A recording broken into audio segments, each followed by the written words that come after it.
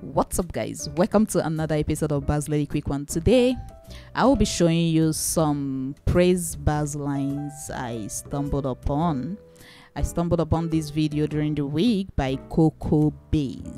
Some of you know Koko. He's on YouTube. You can go check out some of his nice work on YouTube. I will drop the link in the description below so you can go check his channel out. Koko is a praise machine. I call him praise machine. He's a praise guru. When it comes to praise, his groove is on point and his basslines, his creativity is on point. And when it also comes to worship, the guy is just extremely good. Okay, he's one of the bass players here in Nigeria I respect so much. So I'm going to be sharing with you one or two things I got there. You can take these things and add to your praise basslines. Get your bass, let's get started. So guys, the first bassline he played, the first bass groove he played was this. Anybody get a call? I want to talk something.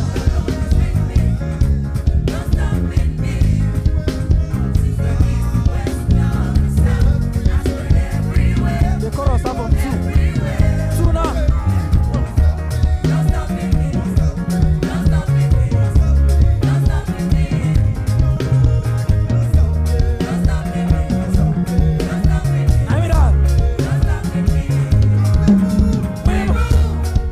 The key of the song, although the keyboard player has helped us to know the key of the song with ease. I love that keyboard player. I love it when keyboard player help other musicians. I like it when keyboard player communicates that way. You get. So the key of the song is D flat, which is also known as my C sharp. Okay, and the progression of the song there is your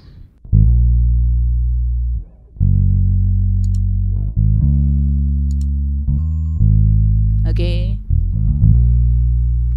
so cool. He started from 6. Okay, he did something going to the 4 chord, you know, things like that. Then from the 4 chord he's going back to the 1 chord. Okay, then from the 1 chord he's going to 5 chord. Now you won't be playing it just that dry. If you notice, he locked the groove. The muting underneath is there and the creativity also there, choosing the right note.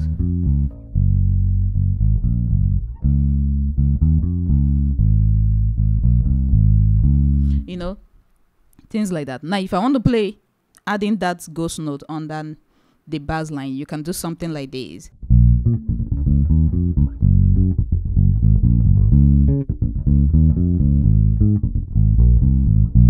That's for the 5 to 6. Okay, there's difference between you playing the bass lines, adding the ghost note, and you not adding the ghost notes. So the ghost notes gives it more color. Okay, makes it sound more groovy. The bass line again, don't forget the progression. 6 4 1 5. Then go back to your 6 again. Okay, now the creating of bass line there, the passing note there is la la do re mi do fa fa fa sol la fa do do do re mi do so so fa sol la ti so la la. The number there is 6 6 1 2 3 1 4 4 5 6 4. Back to your 1 chord, 1 1. Then you go 1 2 3 1, leading you to your 5 chord, 5 5. Then you go again 5 6 7 5. Then you go back to C 6. The chorus was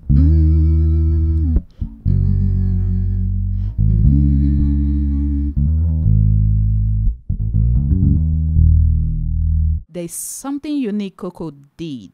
This is what he did. Don't forget the key. C sharp, and this is my C sharp, and this is my 2. And mind you, the chorus started from the 2 chord.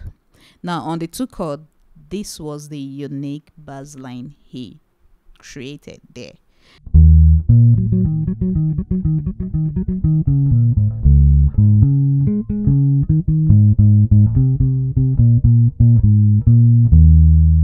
I love that movement. That was what he did. Yeah.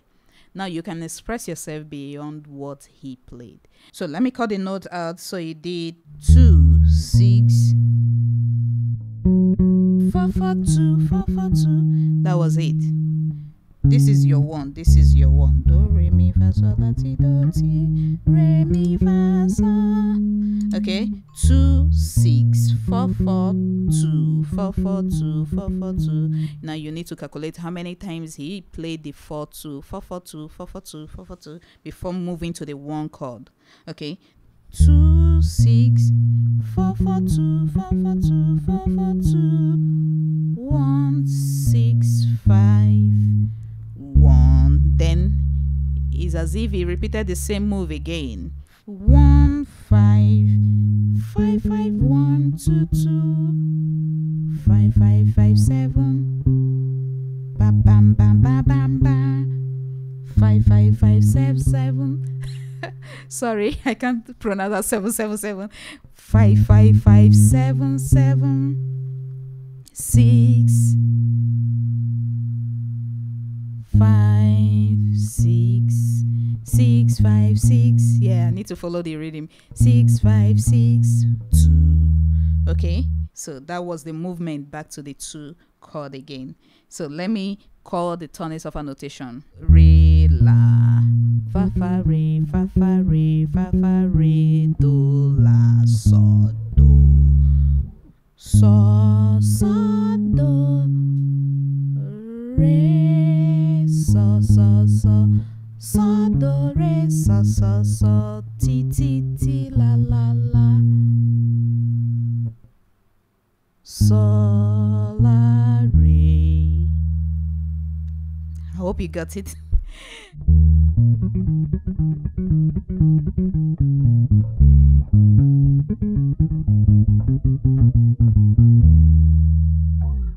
So that was what he did. Okay, just try and cram the notes, try and memorize the notes. It will guide you to achieve it. And again, the reading, try memorize the reading.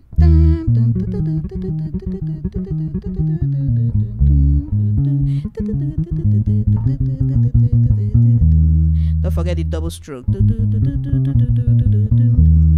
Okay, so that was exactly what he did on the chorus.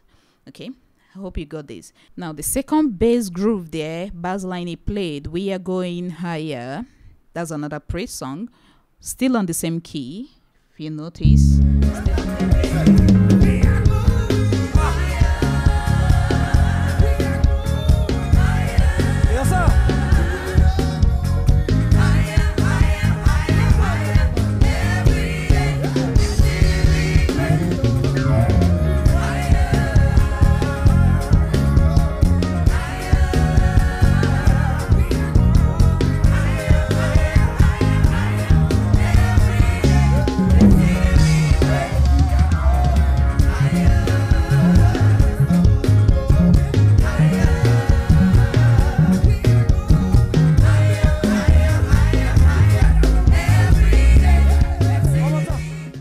The progression there he made use of, and the movement he did this.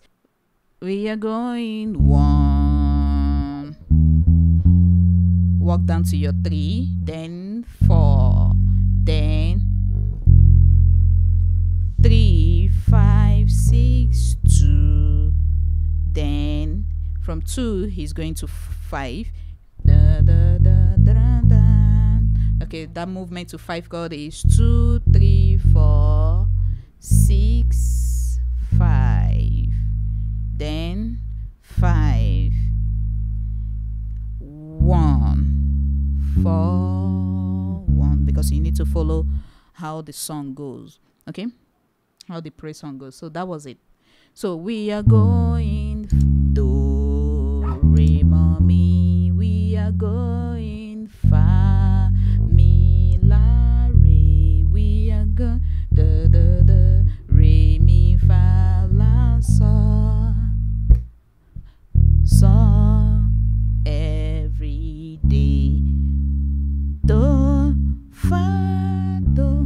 After that, there's this lick in between he played on the song. Something like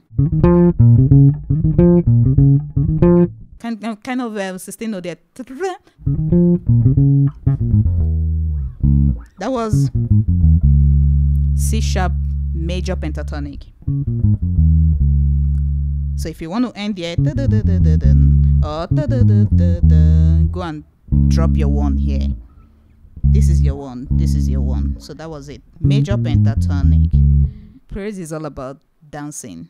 You know, it involves dancing. You can't be playing it like worship. So any of the progression you are, try as much as possible to groove it before going to the next chord progression.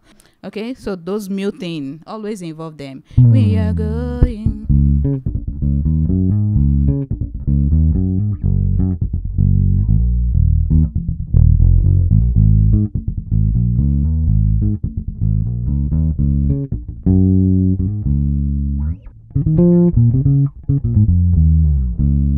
So that was what he did there. Okay, he did do re mi, do re mi. Yeah, I think I heard something like that. Do re mi,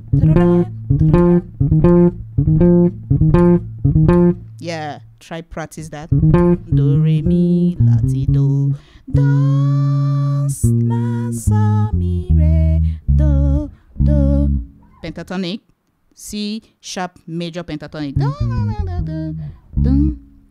That was it.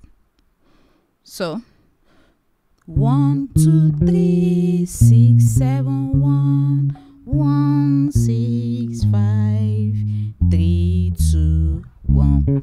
Still on the we are going higher. He did another interesting thing that I love so much. He played another interesting bassline. So it was like, that is the creativity I'm talking about. Okay.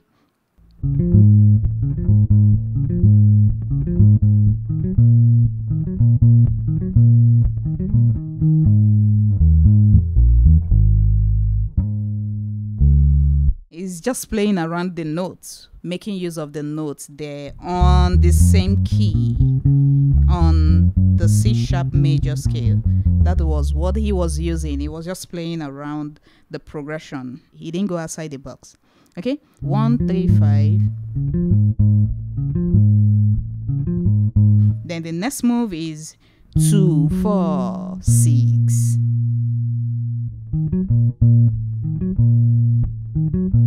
Then the last move he did,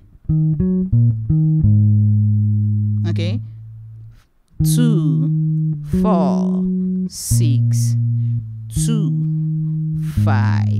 Then he climb up. Then 2 5. That was it. Do mi sa, do mi sa, do mi sa sa, do mi sa, do mi sa sa. Re fa la, re fa la la, re fa la, re fa la la. Then the last move, re fa la, re sa, re sa.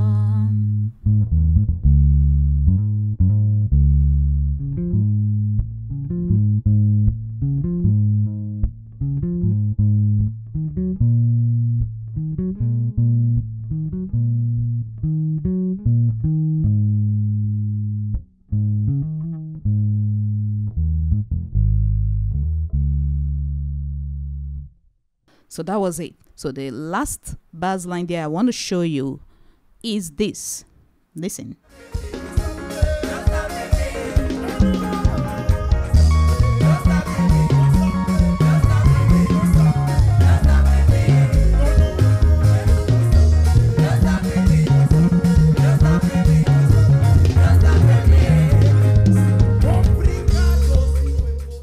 Oh my God, Koko is a bass player. Koko is good. This is what he did. So that bass line there is, progression of that one started from 2. Okay. Still on the same key. He did something like this.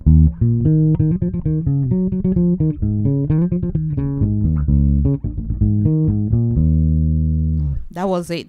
So he started from the 2. So he did 2 6 2 3 3 3 2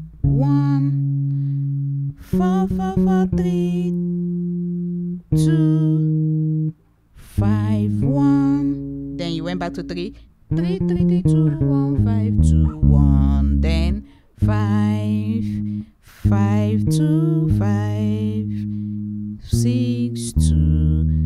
That movement led him to 2 again. Tonic solfa notation there is re la re mi mi mi re do, fa fa fa mi re so do, mi mi mi re do so re do, so so re so la re. Okay, so these are the bass lines. Hope you got something. Take this bass line, practice them, get used to the sound, get used to how they are sounding, get used to the reading, get used to the approach. The fingering also matters, because there are some fingering, if you're using the wrong fingering, there are some bass lines you won't be able to achieve.